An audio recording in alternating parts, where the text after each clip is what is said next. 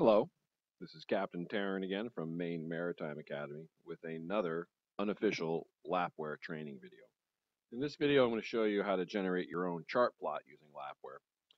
And before we get started on that, though, I want to show you where a file has been placed that you can download, and it has all the places of various points that you might refer to on that the Coast Guard referred to on their chart. So go to Download.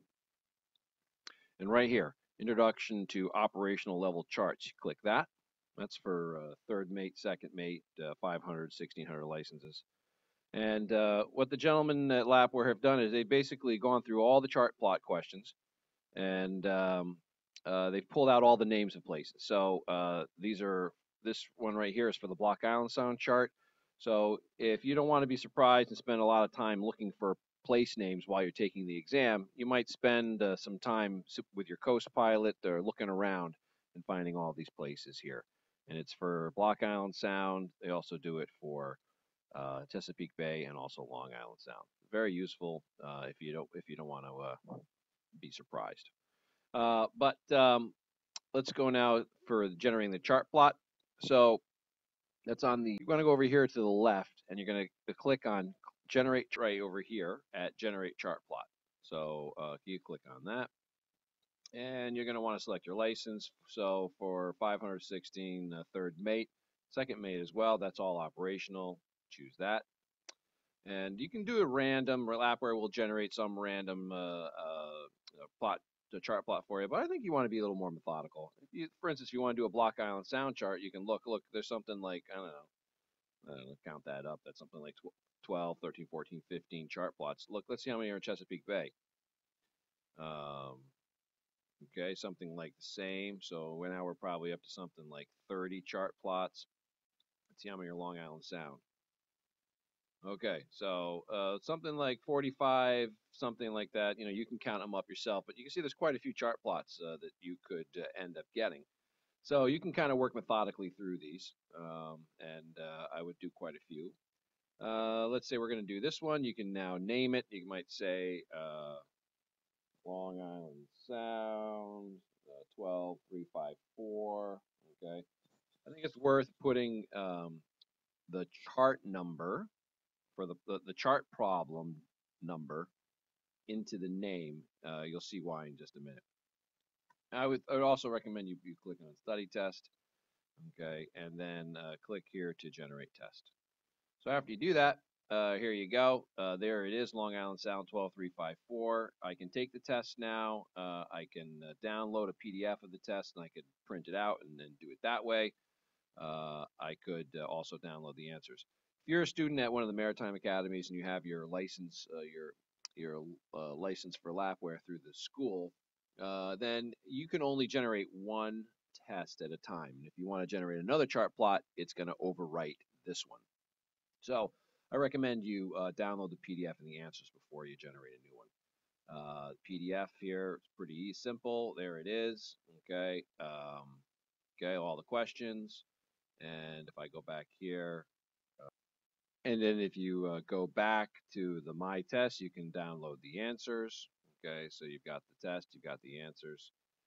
Okay, and now you can take the test if you like. So there you go. You can click Take Tests. Now, if you just want to see the answers, you can click View Results.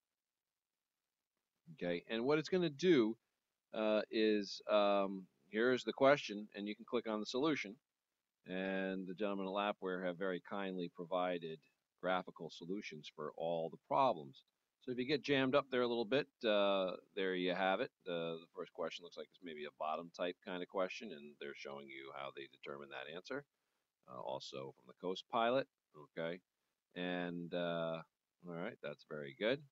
All right, and there's your fix. They're showing you actually graphical solution on the chart. Look at that, all that. Wow. Okay. So you can see the entire chart plot worked out, and this will help you if you get into a little bit of a jam. All right, and I think that's about.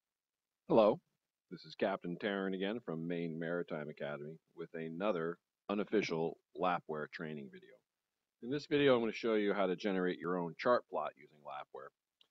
And before we get started on that, though, I want to show you where a file has been placed that you can download, and it has all the places of various points that you might refer to on that the Coast Guard referred to on their chart. So go to download, and right here, Introduction to Operational Level Charts. You click that. That's for third mate, second mate, 500, 1600 licenses. And what the gentlemen at Lapware have done is they've basically gone through all the chart plot questions, and they've pulled out all the names of places. So this one right here is for the Block Island Sound chart. So if you don't want to be surprised and spend a lot of time looking for place names while you're taking the exam, you might spend some time with your Coast Pilot or looking around and finding all these places here. And it's for Block Island Sound. They also do it for Chesapeake Bay and also Long Island Sound. Very useful if you don't want to be surprised. But let's go now for generating the chart plot. So that's on you're going to go over here to the left, and you're going to click on generate right over here at generate chart plot. So you click on that, and you're going to want to select your license. So for 516 third mate, second mate as well, that's all operational. Choose that. And you can do it random. Lapware will generate some random plot, the chart plot for you, but I think you want to be a little more methodical. For instance, if you want to do a Block Island Sound chart, you can look. There's something like, I don't know, count that up. That's something like 12, 13, 14, 15 chart plots. Look, let's see how many are in Chesapeake Bay. Okay, something like the same. So now we're probably up to something like 30 chart plots. Let's see how many are Long Island Sound. Okay, so something like 45, something like that. You can count them up yourself, but you can see there's quite a few chart plots that you could end up getting. So you can kind of work methodically through these, and I would do quite a few. Let's say we're going to do this one. You can now name it. You might say Long Island Sound 12354. Okay, I think it's worth putting the chart number for the chart problem number into the name. You'll see why in just a minute. I would also recommend you click on study test, okay, and then click here to generate test. So after you do that, here you go. There it is, Long Island Sound 12354. I can take the test now. I can download a PDF of the test, and I could print it out and then do it that way. I could also download the answers. If you're a student at one of the maritime academies and you have your license, your license for Lapware through the school, then you can only generate one test at a time. And if you want to generate another chart plot, it's going to overwrite this one. So I recommend you download the PDF and the answers before you generate a new one. PDF here, it's pretty simple. There it is. Okay. Okay, all the questions. And if I go back here, and then if you go back to the My Test, you can download the answers. Okay, so you've got the test, you've got the answers. Okay, and now you can take the test if you like. So there you go. You can click Take Tests. Now, if you just want to see the answers, you can click View Results. Okay, and what it's going to do is here's the question, and you can click on the solution. And the gentlemen at Lapware have very kindly provided graphical solutions for all the problems. So if you get jammed up there a little bit, there you have it. The first question looks like it's maybe a bottom type kind of question, and they're showing you how they determine that answer. Also from the Coast Pilot, okay. And all right, that's very good. All right, and there's your fix. They're showing you actually graphical solution on the chart. Look at that, all that. Wow. Okay. So you can see the entire chart plot worked out, and this will help you if you get into a little bit of a jam. All right, and I think that's about. Okay, the last thing I want to show you is how you can keep an error record of problems you've been having with the chart plots, and and then you can use that for developing strategy. So what I did when I took these tests, when I made keys for students here is I did it on the PDF. Okay, so I printed that out and then I did all my work there. That way I could post it on the wall, but also I could learn from my own mistakes because I made a couple. A lot of times I was doing these late at night.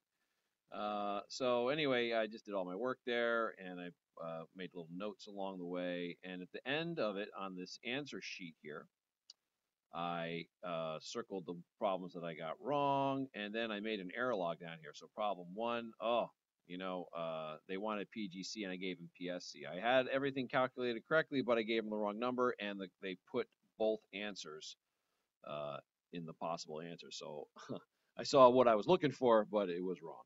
Okay. Looks like here on the set and drift, I used the wrong time frame. I used 30 minutes. I should have used 20. And here is a note to myself saying, look, there's only 3 charts. Okay, you're either going to get Block Island Sound, Long Island Sound, or Chesapeake Bay. Why don't you spend a little time and read all the notes? And so this is a note to myself. Hey, I should read all the notes. If you take 20 minutes and a half an hour, maybe an hour at the most, and you just sit down and you look at all the stuff that's written on all 3 of those charts, you're going to save some time when you're actually taking the exam. So that's all I have to say about the chart plot. Good studying.